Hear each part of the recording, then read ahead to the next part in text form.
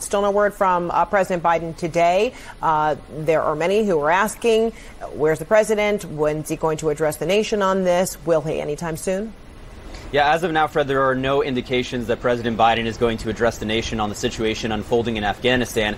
Pretty remarkable at the fact that today, as of now, it appears that the Taliban have indeed entered Kabul, are in the presidential palace, and for all intents and purposes are in charge of the country 20 years after a U.S.-led invasion ousted a Taliban government from power in Afghanistan. So the history and the moment that we are in today certainly would call for hearing from the President of the United States at some point. For now,